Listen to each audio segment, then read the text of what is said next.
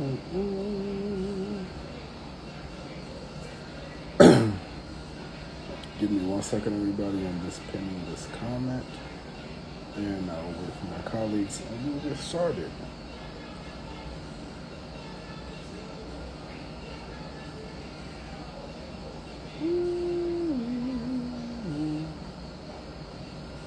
I need to find a better way to actually do this, but right now I don't have it.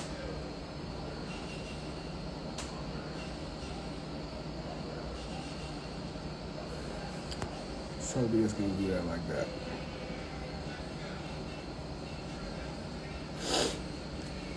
Okay. Whitman-Walker is here.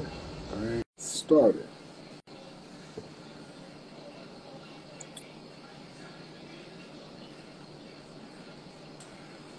Hello, everybody. My name is Corey. I use he and his pronouns. In the past few months, Whitman-Walker Community Health Department has expanded its outreach efforts to social media platforms. We cover various topics regarding HIV and AIDS, sexual health practices, um, STIs, access to care, social determinants of health, and public health interventions. Of course, the community health team is always here to educate and support you. Today I will be discussing um, interpartner, intimate partner violence in same-sex couples in the LGBT community. Okay, domestic violence in the LGBT community. Because the majority of domestic violence awareness movement has always been focused onto heterosexual relationships, members of the LGBTQ community have largely left out of have been largely left out of the movement. However, recent research shows that the LGBTQ plus members fall victim to domestic violence at equal or even higher rates compared to their heterosexual counterparts. 9 quick statistics about domestic violence in the LGBT community. Number one, 43.8% of lesbian women and 61.1% of bisexual women have experienced rape, physical violence, and or stalking by an intimate partner at some point in their lifetime, as opposed to 35% of heterosexual women. 26% of gay men and 37.3% of bisexual men have experienced rape, physical violence, and or stalking by an intimate partner in their lifetime, in comparison to 29% of heterosexual men. In a study of male same-sex relationships, only 26% of men called the police for assistance after experiencing near lethal violence. In 2012, fewer than 5% of LGBTQ survivors of intimate partner violence sought orders of protection. Transgender victims are more likely to experience intimate partner violence in public compared to those who do not identify as transgender. Bisexual victims are more likely to experience sexual violence compared to people who do not identify as bisexual. LGBTQ plus Black/African American victims are more likely to experience physical intimate partner violence compared to those who do not identify as Black or African American. LGBTQ white victims are more likely to experience sexual violence compared to those who do not identify as white. LGBTQ victims on public assistance are more likely to experience intimate partner violence compared to those who are not on public assistance.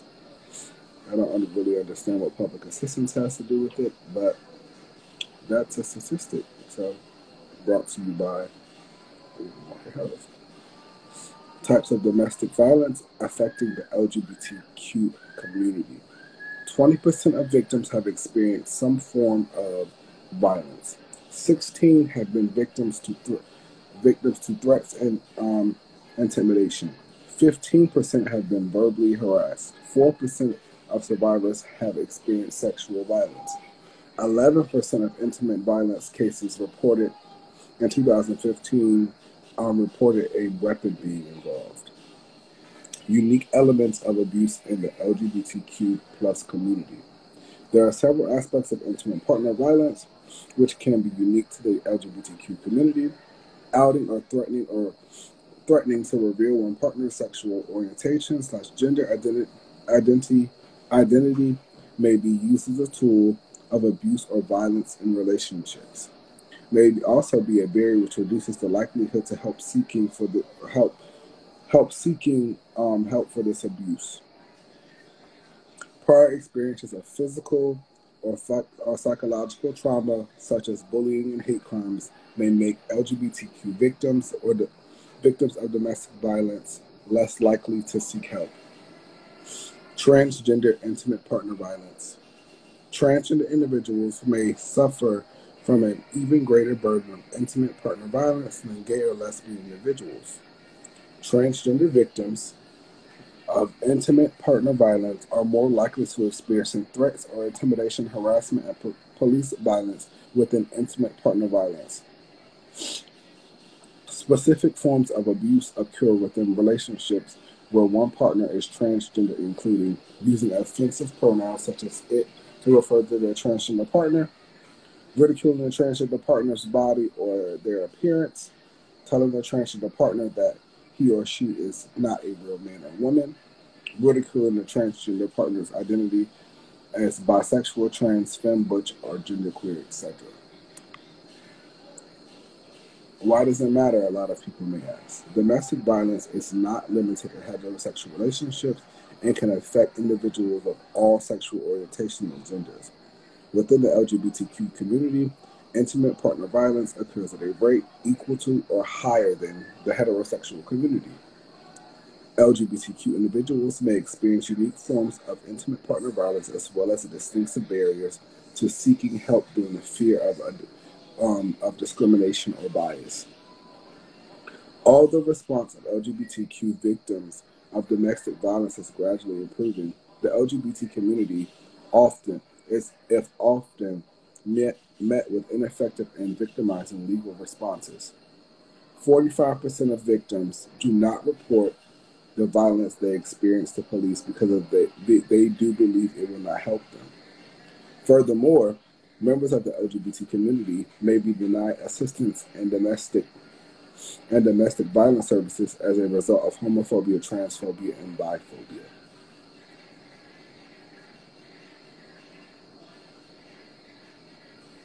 Barriers to seeking services and receiving assistance. Several barriers exist to addressing the LGBTQ plus community.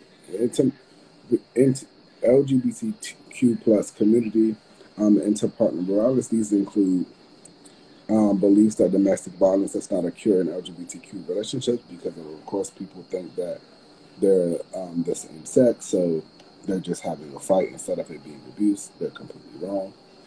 Potential homophobia from staff or service providers from non-LGBT domestic violence victims that they may come in contact with. So a lot of times they're afraid that they're gonna be discriminated against. Of course, lack of appropriate training, so just not being culturally competent.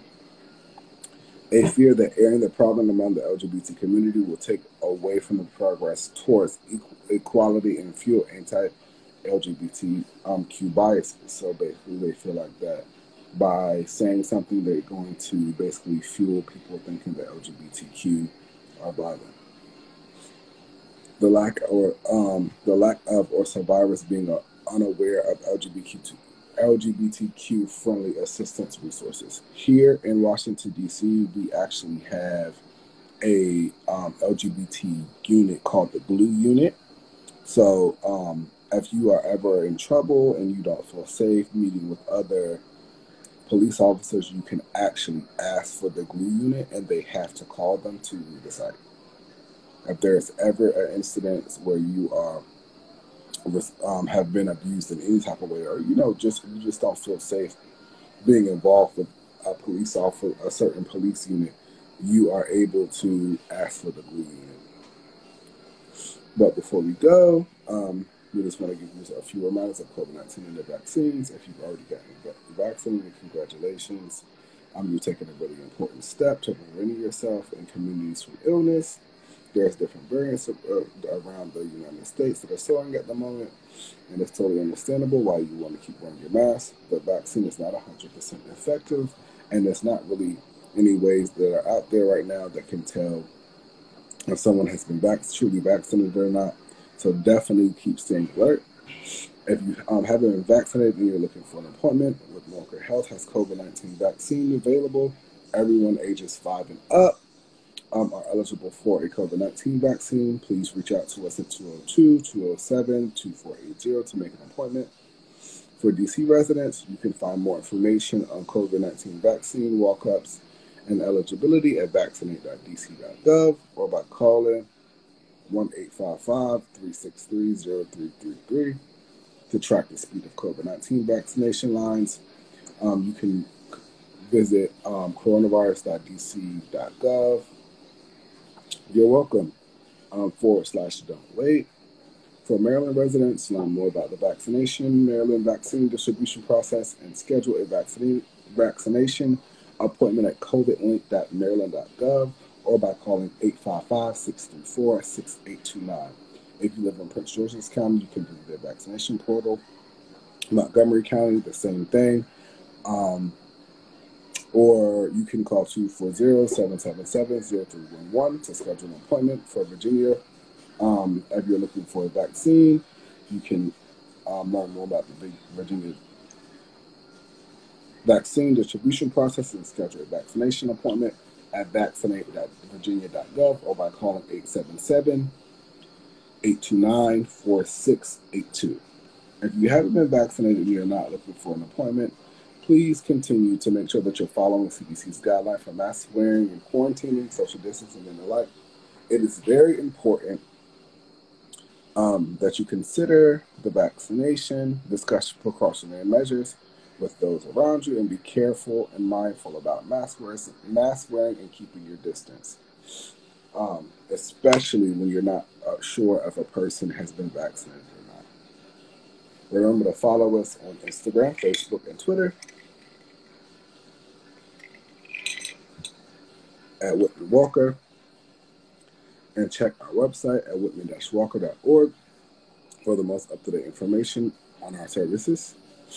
For more COVID-19 resources and general Whitman-Walker services, please call us at 202-797-4439 for some of our programs, and follow some more of our programs in Whitman-Walker family at Real Talk DC _ and at No Filter DC.